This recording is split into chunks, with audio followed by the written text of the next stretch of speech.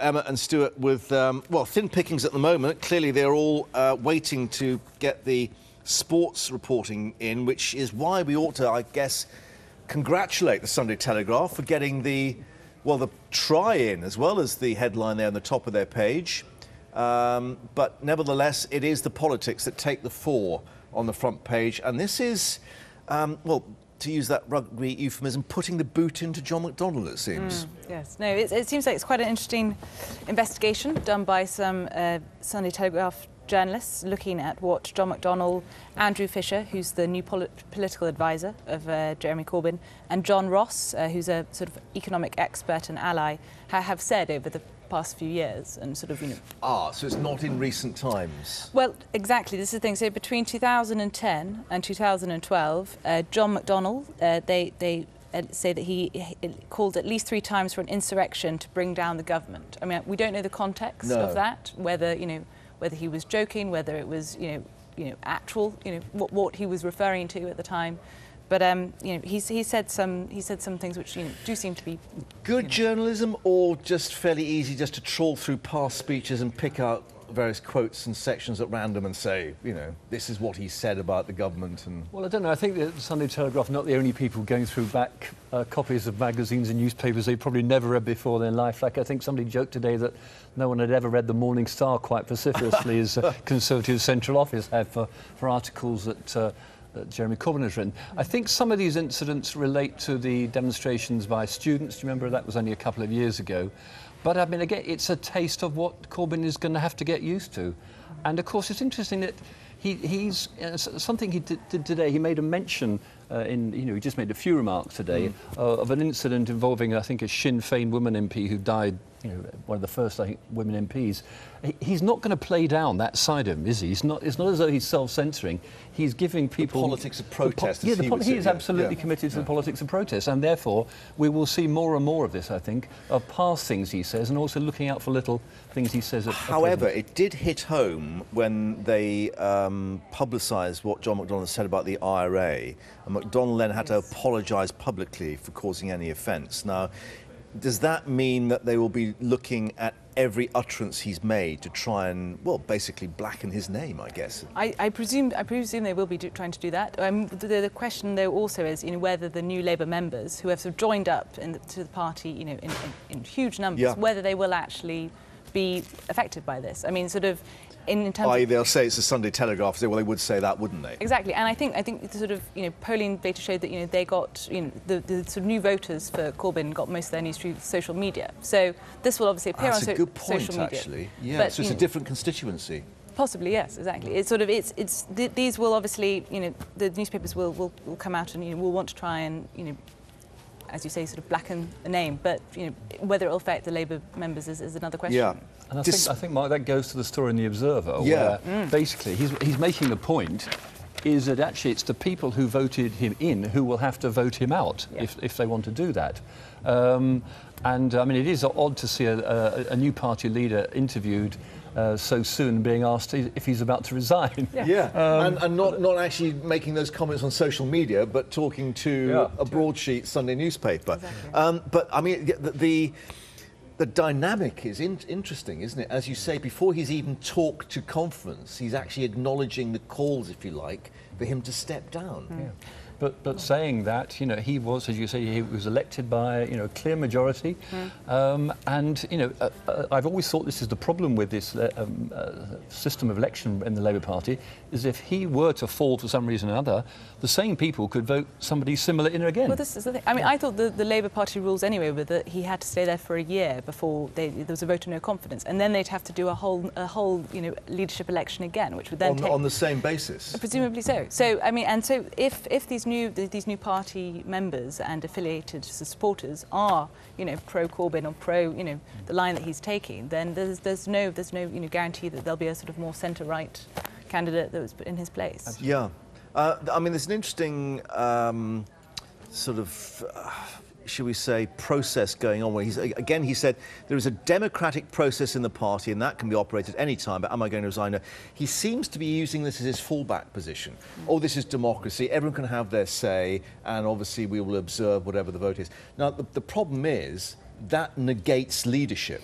you can't be a leader and just go with the way that the wind blows. That's why it's going to be such a fascinating conference to see how it plays out. I mean, I'm old enough to have, covered party conferences when there was constant confusion on the floor, which was in the news media we love it when the leadership is voted down, don't we? Yeah. And then we, of course, we had the whole Mandelson style of party conference management where everything was vetted and the black arts. Yeah. Now we're going back, 20, 30 years to where there's going to be votes and you don't know which way, because, as you say, Mark, we don't know actually quite what the leader thinks on a certain issue, and he doesn't seem to want to assert his view. He wants to allow the party to have their say. It all goes to the same agenda of actually, these are the people who voted for me, let them have their say. As in Prime Minister's questions. Absolutely, but no one's ever run a party like that before. Yeah. Well, funny you should mention Mr. Mandelson, because the inside pages of the Mail page 10 and 11, Peter Mandelson yesterday accused Jeremy Corbyn of trying to con voters in putting a quasi-Marxist into Downing Street.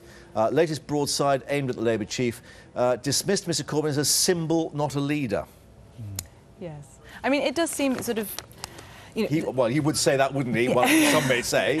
I mean, obviously there is a big question about whether the Labour can be unified under Jeremy Corbyn. I mean, not all the MPs voted for him. Actually, it was very small. Well, Simon number. Danjuk there, Labour MP for Rochdale, indicating that deluded is his phrase. Exactly, but at the same time, he has only been in the post for 2 weeks, so it does seem that it's rather soon to sort of call for him to step down or to sort of we should perhaps wait and see what his policies are and how he deals with this sort of internal tension. But is that significant in itself? And on the eve of conference, Harriet Harman, who was interim leader, coming out all guns blazing on the lack of women in the shadow cabinet, which she could have done earlier, but she chooses the moment, the night before the conference, to actually issue this broadside. Yes. I mean, that's pretty damning, isn't it? Didn't she? Because well, absolutely. But wasn't it also her issue was also the mayoral candidate was male. That it was the four main ones, and she acknowledged that these were all different contests and they all won those differently, but perhaps they needed to change further. So. I mean, the chief whip is a woman, so who was there. But I mean, what will happen as all this builds? I mean, is this something that could create a sort of critical mass, if you like, or is Corbyn just going to say, well, we knew this was going to happen, and just we'll see where we are by the end of the week? What does it do? What's the dynamic for a party? Well, I mean, most political parties in this situation would be really worried about what the media was saying. Yeah, but I'm not entirely sure that they are. And so they're presumably going to get a kicking in most of certainly of the centre and right-wing press day after day. But I suspect if it feels good on the conference floor, which it probably will, given the kind of support he has, that will probably carry them through. Yeah, and there is the question about are the media getting rather overexcited when they go to the lengths of actually photographing the Shadow Health Minister, Heidi Alexander, with a 3-mile race in South London, and then spoiling all her good work by appearing to munch on a chocolate hobnob afterwards. I mean, is that really that important? Yeah, I don't think that's really necessary to do. I mean, that is going really for... anyway. Yeah. OK, let's move on to another inside page on the Mail on Sunday in terms of political balance. Page 6. Squealer Ashcroft wanted to become Defence Minister. Another war of words going on with the Tory party. I mean, what I love about this story is that all week we've had the Daily Mail serialising Lord Ashcroft's book. Then we have the Mail on Sunday, a different part of the empire, in a sense calling him Squealer Ashcroft because he's sold his book to the Daily Mail. Yeah. The particular point is that during the week it was made reference a number of times that he expected a job and a senior job from David Cameron, never got it. The Mail on Sunday saying that the job he expected to get was Minister of Defence. He is something of an expert. I think he has the largest collection of Victoria Crosses in the world, etc.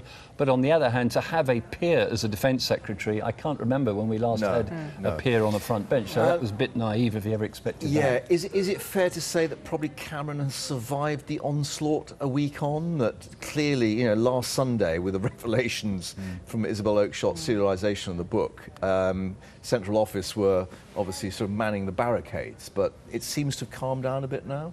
I think so. I mean, I think that it's sort of particular revelations that did seem to be quite hard to substantiate. They were based on someone telling someone else, and I think that has sort of diminished their force, as it were. But again, it's sort of a bit similar to the Corbyn phenomenon, in that I think a lot of people, who voted Conservative, they do know that David Cameron went to Oxford. They do know he went to Eton. He was posh. He Exactly. went to Eton, he went to Oxford and Bullingdon Club, etc. And that was known. It wasn't hidden. But exactly. Clearly what happens behind closed doors was the unknown factor. However, still to come, why there's yet more bad news for Britain's diesel drivers. We'll be firing that up in a moment for you. Welcome back to our press preview, Sunday Papers with Emma and Stewart, as we head back to the Observer, and we're going to look on the right-hand side column now, the latest on the, well, is it diplomacy? On basically acknowledging that Assad's going to have to stay in power for this to work. Yes, so it's basically the idea that David Cameron will be speaking at the United Nations to sort of suggest that Bashar al-Assad will have to be in power for a period of time, sort of interim period. I mean, it seems quite tricky. I mean, the economist has always argued that for peace he has to be out of power. Yeah. But then precedents of 2003 in Iraq and 2011 in Syria in Libya show that getting rid of a dictator doesn't always. So the vacuum is more dangerous. It can be more dangerous. Yeah. So it's a difficult situation to know exactly how to deal with. Could it also be realpolitik that the fact that the Russians have dumped vast amounts of sophisticated weapons at Mr. Assad's feet, that perhaps we couldn't even take him out if we wanted to in terms of any military engagement? Yes, I think there's also a suggestion that the Americans have been moving in this direction and possibly other nations. So in a sense, Cameron is possibly following a tide rather than setting a trend here in accepting that Assad has a role in a transition. I've never entirely understood why a sort of leader of a country like that would actually sign up for transition, without actually effectively then trying to obstruct the transition. But we'll see. Especially as most of the civilians that have been killed by his forces, and most of the refugees are escaping. And it's the rather tricky question after the transition: what do you do with him? Where does he go? What is his status?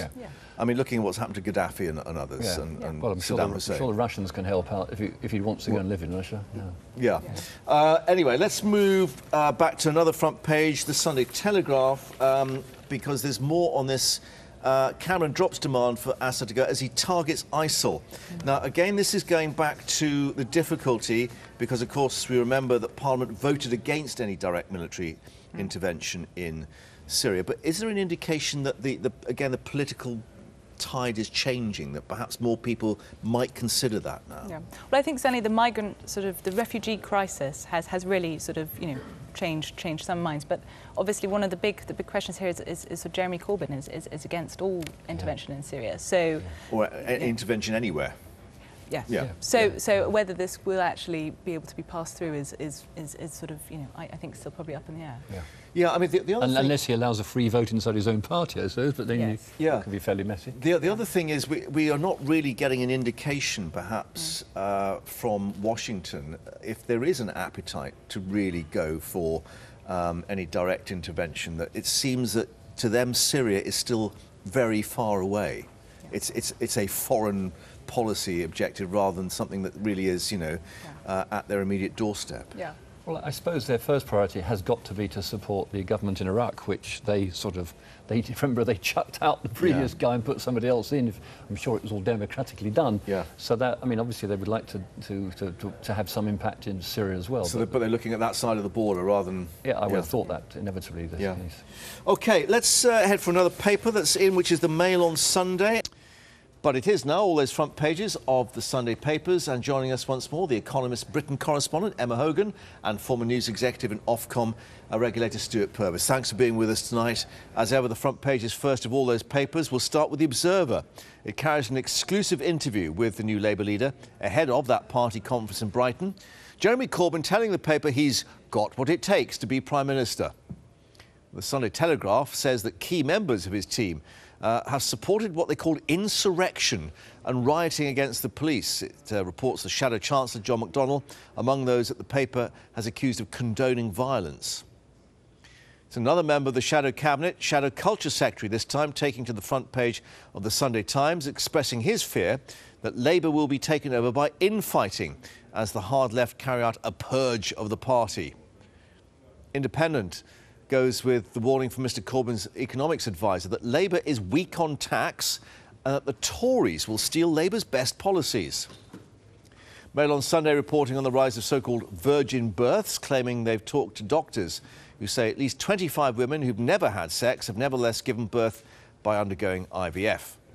Sunday Express reporting some experts say patients should think carefully about taking statins, with warnings that the heart disease drug may make you age faster. Or is it just reading the Sunday Express that does that to you? I don't know. Sunday Times first is the punishment beatings to split Labour, which is a rather dramatic headline. What does it actually mean in practice?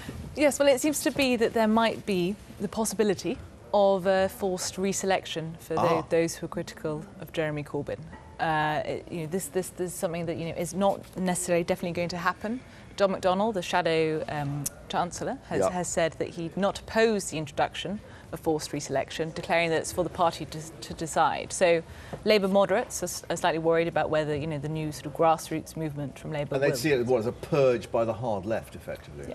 Well, he would see it, presumably Corbyn, if it went ahead, and McDonnell as part of the further democratisation, as they would see it, of the party. But that's the active phrase. But of course, it's the fact that Michael Lugar, the Shadow Cultural Secretary, uses this phrase "punishment beatings." I mean, that is an extraordinary phrase to use about what other people in the party would see as a democratic process, and it shows how thin this veneer of unity is.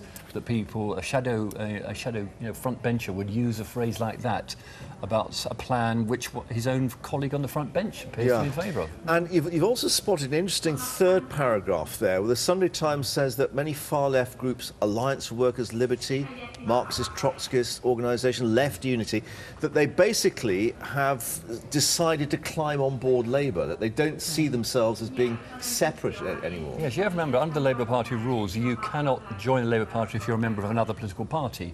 And so these very small, we'll almost call them factions rather than parties, they do exist. At least one, it says, has wound itself up and saying, look, go and join the Labour Party, you're free to join. And another one, Left Unity, is apparently going to do the same thing. Yeah. That is only going to increase the number of people from the far left who are part of the activists inside the Labour Party. Yeah. Apologies for the station announcements going on in the newsroom. However, we'll carry on. The story now arriving on The Independent on Sunday, page 2, is there. And this is more on John McDonnell, but basically the hard economics, if you like.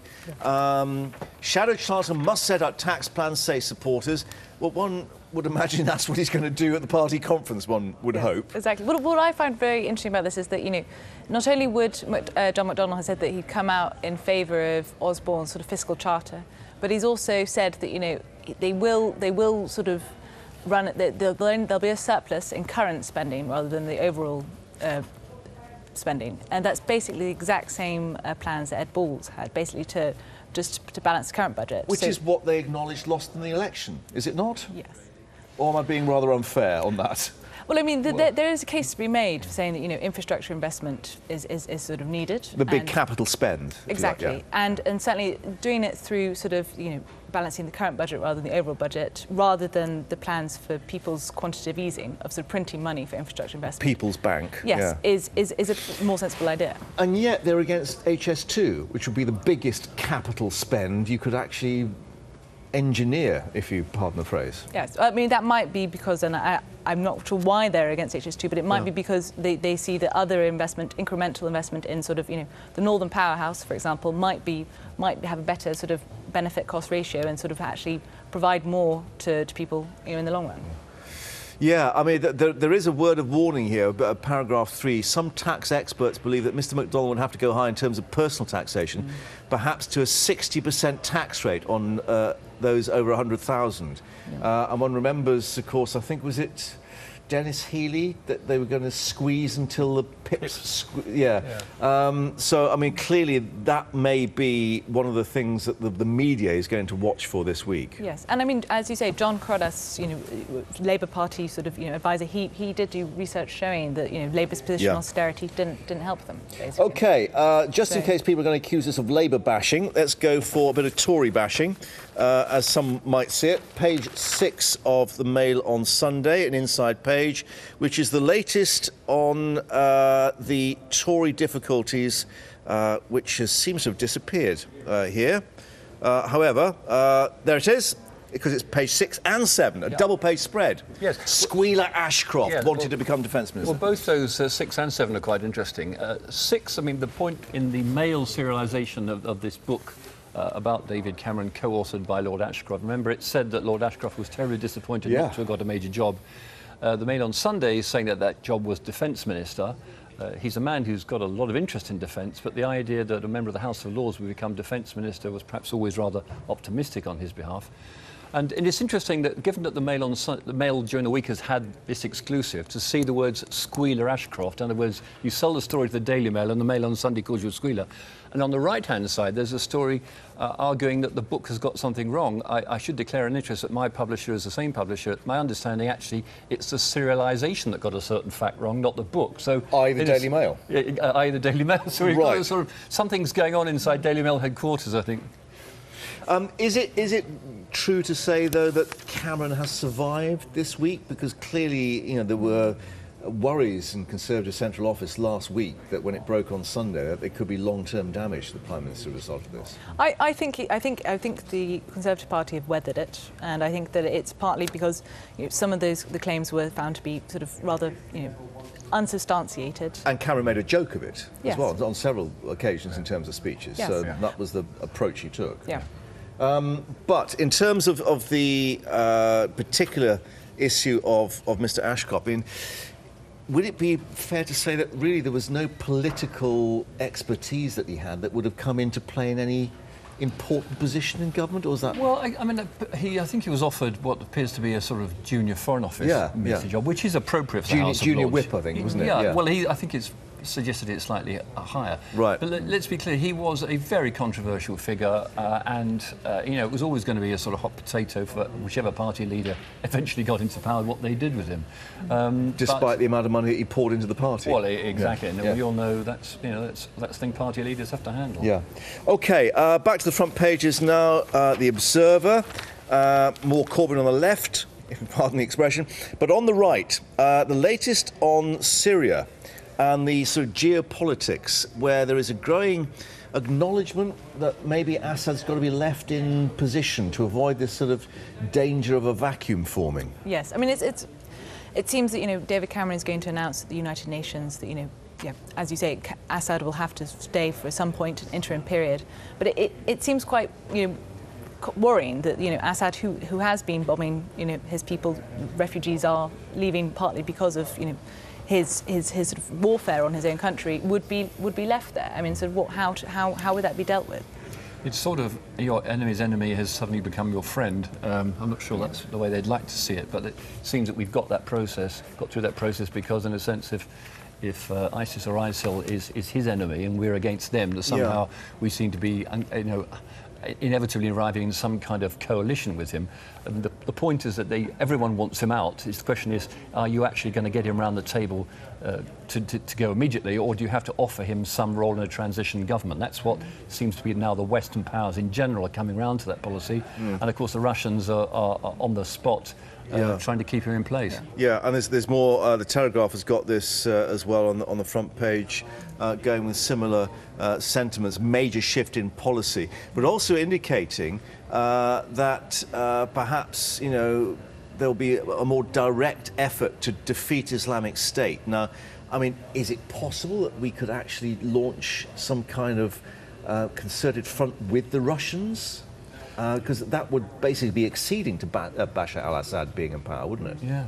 I mean, I think that would be very worrying. But part of the reason for, I think, you know, particularly America's sort of reluctance to get involved in this is that, you know, the precedents are not great either. You know, 2003 Iraq, 2011 Libya. You know, getting rid of dictators can, as you say, lead to a vacuum. And so, really, you know, and you know, whether, you know, Islamic State would fill it is a sort of worrying notion. Yeah, but of course the dynamic has changed since the last parliamentary vote, because as you pointed out, Emma, now that you've got tens, hundreds of thousands of refugees and migrants moving from Syria, it's concentrating minds in Western capitals like never before. Yes, absolutely, and you know, we'll have to see what comes of that, and particularly Jeremy Corbyn's response as well to sort of, you know, intervening in Syria, whether he will try and block that in Parliament. Yeah, I mean, the other consideration, bearing in mind what the military chiefs have said, is could we physically do it? without huge material support from the United States? I mean, have we got the capability of taking on yet another Middle Eastern war, which is what some people would say it would be? You would have thought there was very little appetite for it in Britain, but I think somebody had a poll this morning, maybe even been, I think, Sky, that reporting that actually a surprising number of British people. Yes, more than half, I think. Half, yeah. Thought there was an argument for troops on the ground as well, if I remember right. That was so boots on the ground, yeah. Boots on the ground. So that, I mean, but I think that's all seen through the prism of attacking ISIS rather than getting involved in the particulars of Assad versus the rebels. Yeah. OK, well, coming up in the second half, we're going to be doing a bit of star, or is that planet gazing? Mm-hmm. Could there be water on the red planet? I think it's a question we've posed before. Have we got an answer this time? More coming up in a moment.